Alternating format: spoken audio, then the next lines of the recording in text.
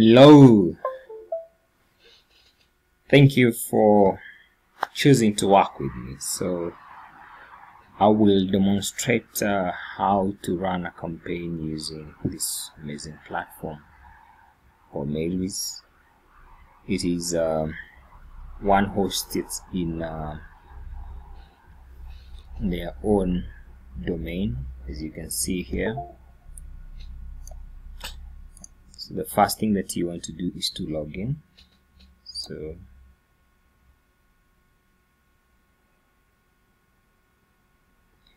and then after you log in, you'll have different options in terms of how you're going to be running, where you can start. So you'll see this pop up. You may want to read a few things about it, so you just hit close for now, and then you can continue. Once you're done, you can end the tour. So once you're in this platform, you need three things. Number one, you need an email list. Number two, you need the message you'll be sending out. And number three, you need the delivery server. The delivery server is also known as the SMTP.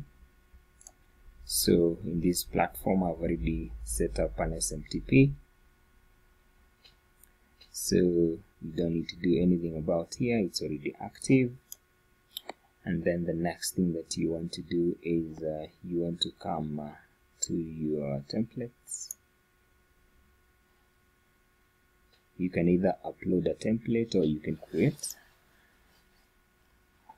So when you're running cold emails, I usually recommend you keep it simple. Do a normal text message. Don't do the HTML flash designed templates. Keep it simple, normal message. They have higher deliverability. So there are some amazing features that I highly recommend one makes use of. So we have the random content feature. The random content feature is scroll down till you see it. Here it is. Then you can save it. Hi, hey, hi, hello. So how this feature works is it makes your message to have a lot of variation, so that you do not seem to be sending the same message over and over again, because you can easily trigger the spam filters if you're sending the same message over and over again. So you do a variation in the greetings, and then you may also want to do the variation even in your sentences. So sentence 1 could be something like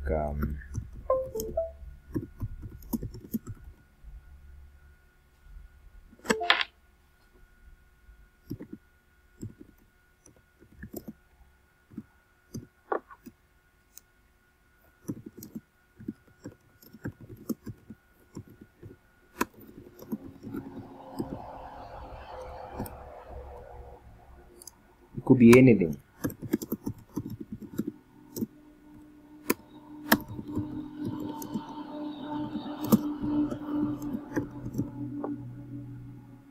Then you can continue from there.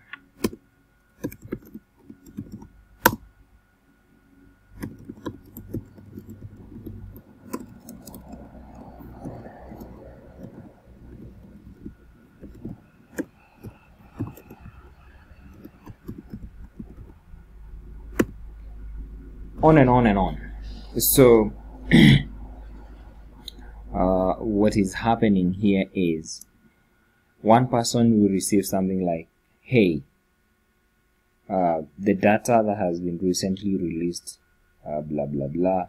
The other person will receive something like, hello, could you be interested in the latest report? So if you have like 5 sentences and you have on each sentence you have like 4 or 5 variations, you realize very few people will receive the same message, even, which will really help in terms of deliverability. So the other thing you want to do is always ensure that you have unsubscribe link.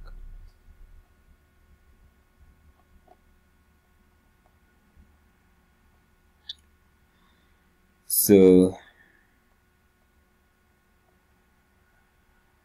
here it is.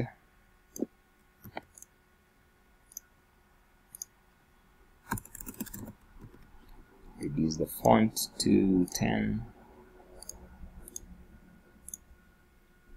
This can be anything from 12 or 14. Alright, this will be auto-generated by the system. You don't need to do anything about it, and then you can give it a name here.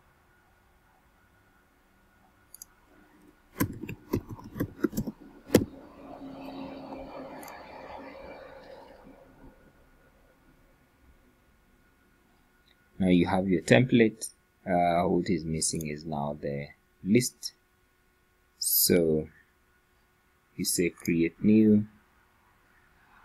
So when it comes to list, this general data is for your own identification purposes. There will be nowhere where the client will see this. So you can put in any information here.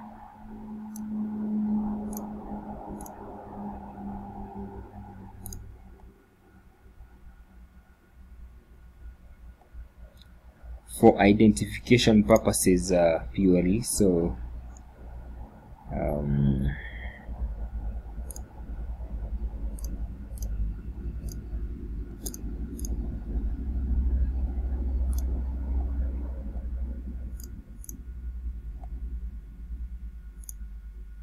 and then you hit save changes and back to list, and here you have it.